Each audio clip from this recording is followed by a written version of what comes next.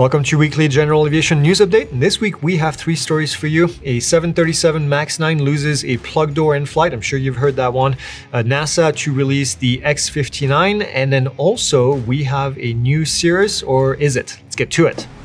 And first up this week is an Alaskan Airlines flight, a 737 MAX, that lost a plug door while climbing out of Portland, Oregon. The door was blown off in an explosive decompression that left a hole in the airplane. Not good. And also apparently tore the shirt off of a teenager that was sitting nearby with his mom. The decompression happened at nearly 16,000 feet. No one was occupying the seat directly next to where the decompression happened, where the door was lost. So thankfully, injuries were only limited to a bunch of scratches.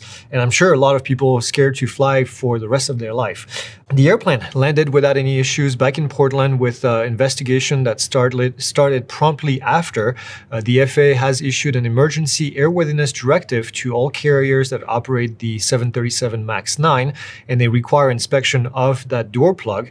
Now, you might be wondering what that door plug is. Well, it exists because some of the carriers use more seats in that aircraft, and therefore they require an additional emergency exit. Now, in this case, Alaskan Airlines and also United have fewer seats in the aircraft, so they actually plug that door permanently, or I guess permanent should be in quotation mark in this case. It's unclear how the plug actually failed and became loose enough to be blown off, but apparently they found loose screws and bolts on the other 737 MAX 9 in the United fleet, and also later on reported in the Alaska fleet as well. So that was the result of the airworthiness inspection. So yeah, that's I guess the reason why you wear your seatbelt when you fly, which I do every single time. And now there is one more reason. And it almost sounds like Trevor Jacobs was actually onto something. I'm getting out of here! Shut the front door. And next up this week is NASA, who has announced that they will unveil the X59 supersonic demonstrator. NASA is doing this in partnership with Lockheed Martin and Skunk Works. They have been developing the X59 since 2018.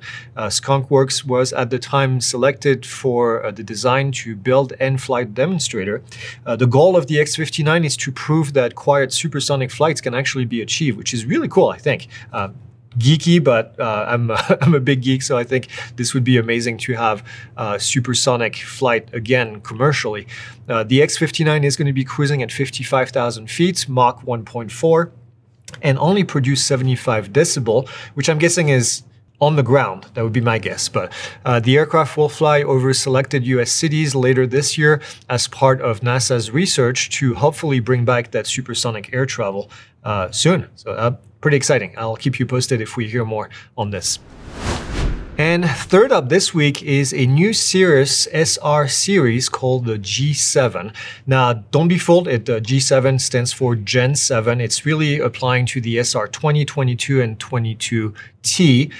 Cirrus submitted something earlier this week, kind of showing possibly a new aircraft design. It's not.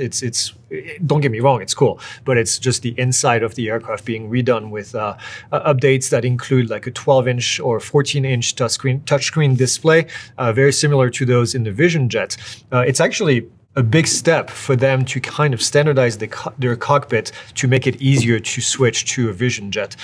There's engine start with a push button that would be very much like what you see in a Vision Jet or in a car, quite frankly.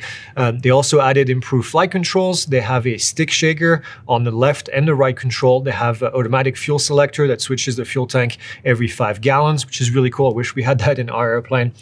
Flight protection to protect the pilot from deploying or retracting the flaps by accident. They have interior edition, including the 12 and the 14-inch display. Like I said, those are Garmin displays. They have dimmable task lights, accent lighting, 2 center console compartments, power headset jacks, which I'm actually not sure what that does. Maybe some of you know. And then a USB-C charger.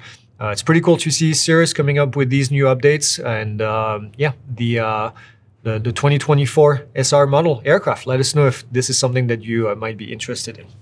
All right, that's it. That's all we have. We will see you next week for more news.